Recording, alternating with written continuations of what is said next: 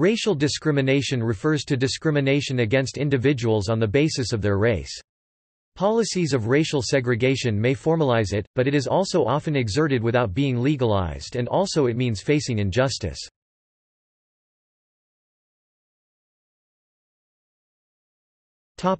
Worldwide. According to World Values Survey data, as analyzed by The Washington Post, the least tolerant country worldwide is Jordan. According to this study, racial tolerance is also low in ethnically diverse Asian countries, while Western and Central Europe and the United States are relatively racially tolerant. More than 30 years of field experiment studies have found significant levels of discrimination against non-whites in labor, housing, and product markets in 10 different countries.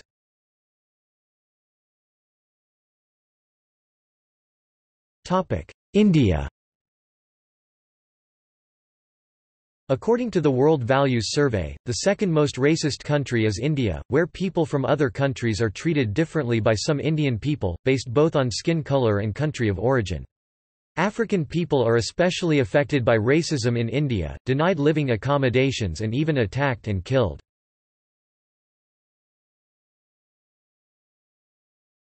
The Netherlands. A study conducted in the Netherlands and published in 2013 found significant levels of discrimination against job applicants with Arabic-sounding names.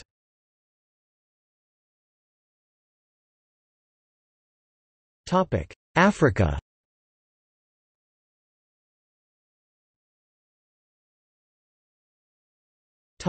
Liberia.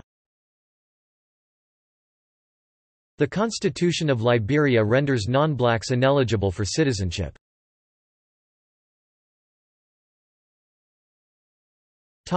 United States.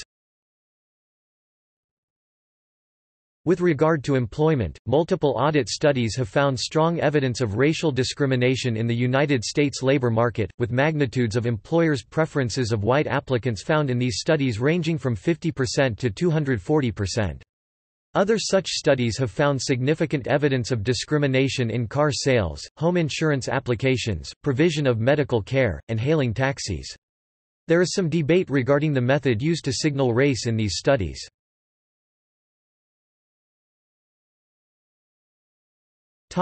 Employment. Racial discrimination in the workplace falls into two basic categories. Disparate treatment. An employer's policies discriminate based upon any immutable racial characteristic, such as skin, eye or hair color, and certain facial features. Disparate impact. Although an employer may not intend to discriminate based on racial characteristics, its policies nonetheless have an adverse effect based upon race. Discrimination may occur at any point in the employment process, including pre-employment inquiries, hiring practices, compensation, work assignments and conditions, privileges granted to employees, promotion, employee discipline and termination. Researchers Marianne Bertrand and Sendhil Mullainathan, at the University of Chicago and MIT found in a 2004 study, that there was widespread racial discrimination in the workplace.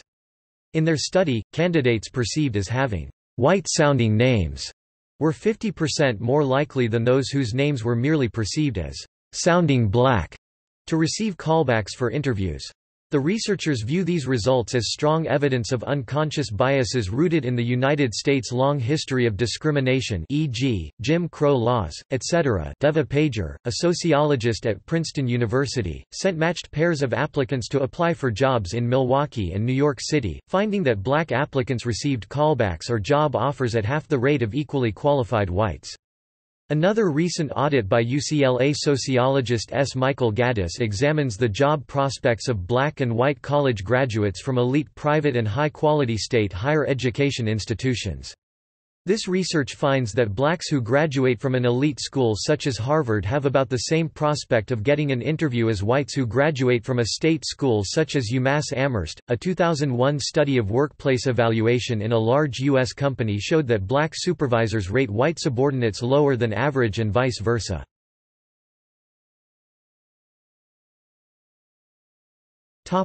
Housing. Multiple experimental audit studies conducted in the United States have found that blacks and Hispanics experience discrimination in about 1 in 5 and 1 in 4 housing searches, respectively. A 2014 study also found evidence of racial discrimination in an American rental apartment market.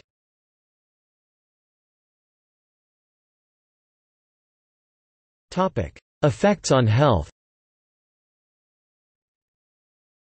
Studies have shown an association between reported racial discrimination and adverse physical and mental health outcomes. This evidence has come from multiple countries, including the United States, the United Kingdom, and New Zealand.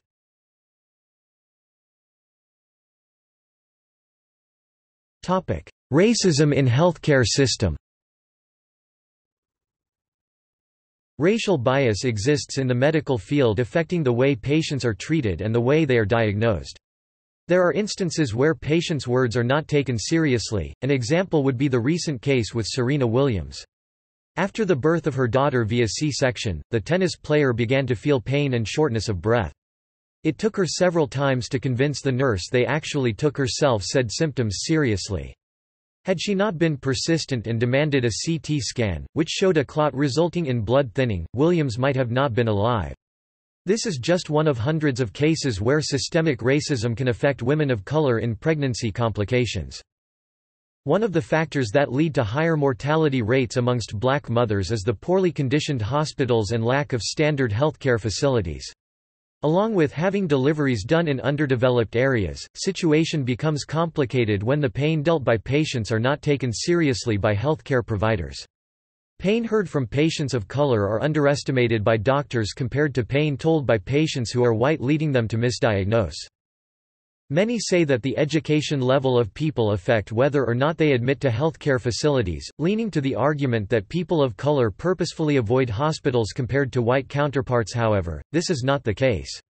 Even Serena Williams, a well-known athlete, was not taken seriously when she described her pain.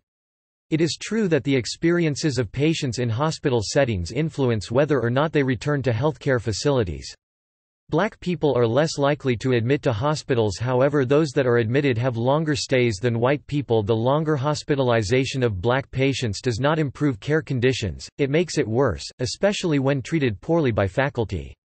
Not a lot of minorities are admitted into hospitals, and those that are receive poor conditioned treatment and care. This discrimination results in misdiagnosis and medical mistakes that lead to high death rates. Although the Medicaid program was passed to ensure African Americans and other minorities received the healthcare treatment they deserved and to limit discrimination in hospital facilities, there still seems to be an underlying cause for the low number of black patients admitted to hospitals, like not receiving the proper dosage of medication. Infant mortality rates and life expectancies of minorities are much lower than that of white people in the United States. Illnesses like cancer and heart diseases are more prevalent in minorities, which is one of the factors for the high mortality rate in the group, however are not treated accordingly. Although programs like Medicaid exists to support minorities, there still seems to be a large number of people who are not insured. This financial drawback discourages people in the group to go to hospitals and doctors' offices. Financial and cultural influences can impact the way patients are treated by their healthcare providers. When doctors have a bias on a patient, it can lead to the formation of stereotypes, impacting the way they view their patients' data and diagnosis, affecting the treatment plan they implement.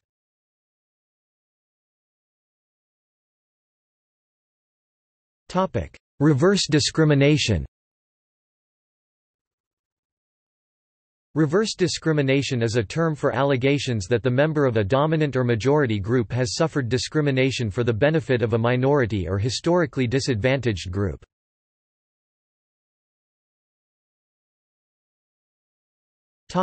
United States.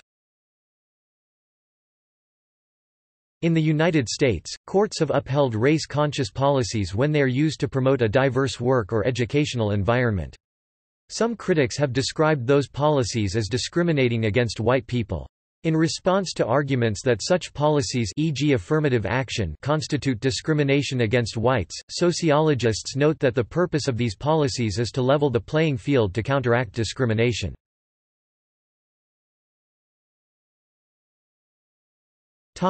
Perceptions. A 2016 poll found that 38% of U.S. citizens thought that whites faced a lot of discrimination. Among Democrats, 29% thought there was some discrimination against whites in the United States, while 49% of Republicans thought the same.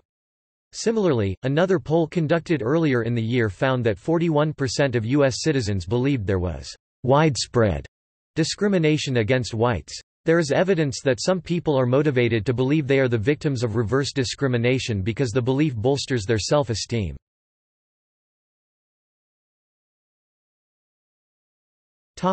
Law. In the United States, Title VII of the Civil Rights Act of 1964 prohibits all racial discrimination based on race. Although some courts have taken the position that a white person must meet a heightened standard of proof to prove a reverse discrimination claim, the U.S. Equal Employment Opportunity Commission (EEOC) applies the same standard to all claims of racial discrimination without regard to the victim's race.